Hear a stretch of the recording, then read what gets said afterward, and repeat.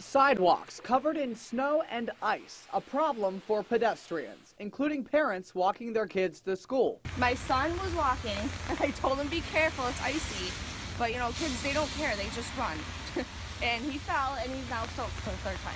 Some choose to take to the streets due to poor conditions on sidewalks, forcing drivers over the median traffic line. We do understand that there are situations where people that are traveling on foot on the sidewalk and run into a situation where it might be hazardous to continue to walk on the sidewalk, may have to go into the road where it's clear.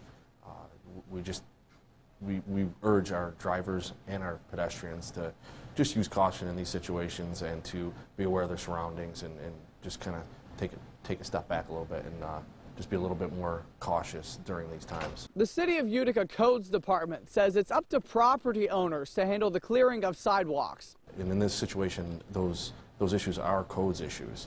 And if somebody in their block sees a neighbor that is not taking care of their sidewalk or driveway, they're urged to contact the Codes Department so that it can be enforced. The City Codes Department declined to go on camera, but they say enforcement includes property inspection, followed by a letter notifying the area needs to be cleared. If that request isn't fulfilled, the department says they will issue violators a ticket to appear in court. If there's, an elderly neighbor that maybe can't shovel their driveway, maybe there's somebody that can help. Obviously, if people have a good relationship, we would urge, talk civilly.